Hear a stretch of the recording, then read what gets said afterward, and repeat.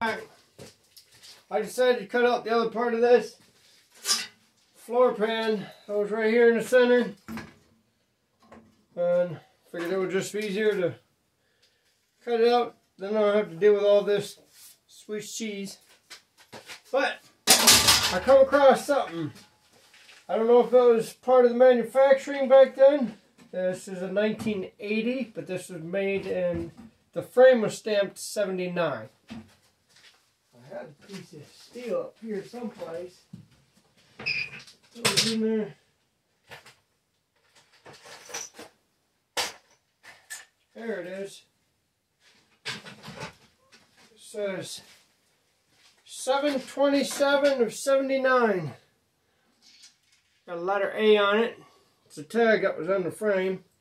It says 25H. 7/27 79A. So,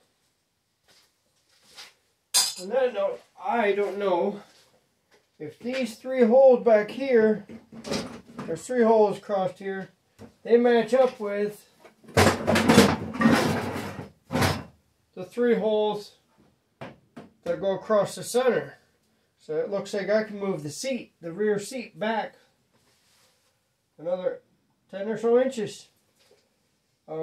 Maybe that's where the mounting was for the cj5s, and then they just added this, because this is, I believe, 9 to 10 inches longer than a cj5, and they just left that same rib and added a new rib, and of course more panels.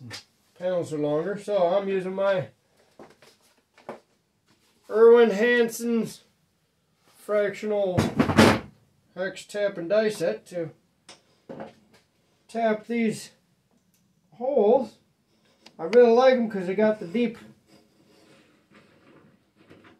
grooves or deep flues, so the shavings don't stay stuck in them and break the taps. They do a really nice job. Got them 40% off at the local Ace Hardware, and they're really sharp. They precision made, I'd say. Pretty nice. I'm happy with them.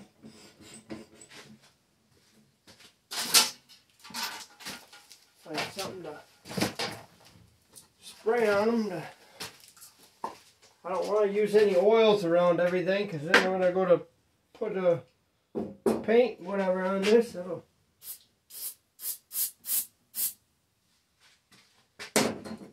make it harder to clean the metal. Trying to keep all the oils away from the metal as much as possible.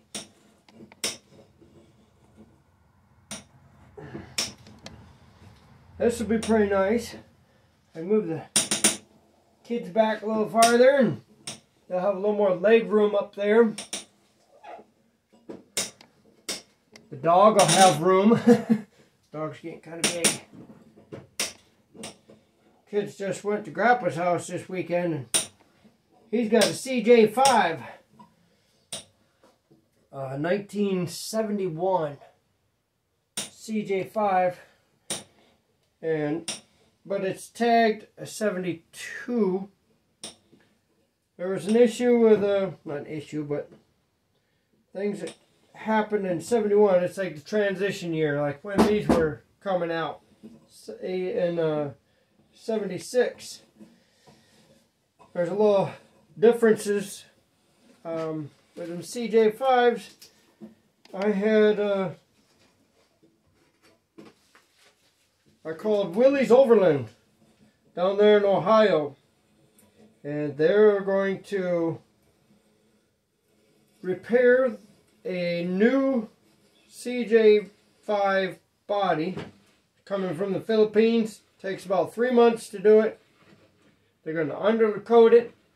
They got jigs where they can cut in all of your pedal holes, your tailgate holes, your taillight holes, all your wiring, your heater core holes in the firewall, your steering column.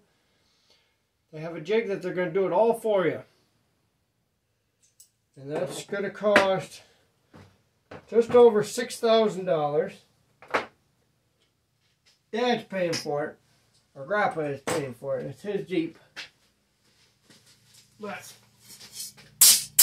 he's retired and he's got the money to do it, so he's going to spend the money on it. You can see down in there how bad it looks, huh? Yeah. Put big plates down in here for the hinges. Now I can go back in here and clean this up a little better, and I can put this plate back in here and box it back in. It's a puzzle piece. Everything's a puzzle piece until you get this done, or I get that done, then I get this done, and then I can get this whole piece done at the same time. I'm going to weld those back in place first. So much grease and dirt everywhere. I don't like it. I'm trying to keep this damn thing clean. Alright, I thought I'd show you that a little bit.